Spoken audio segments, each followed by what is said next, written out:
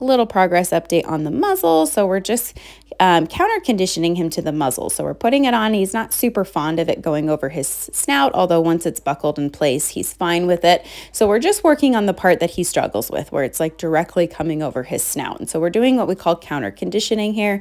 We're putting it on, we're giving him food. He's feeling a little bit of that pressure, a little bit of he doesn't really like it, but it immediately goes away to food. So he gets used to just this picture of it comes on, it comes off. It's no big deal. It's not anything scary.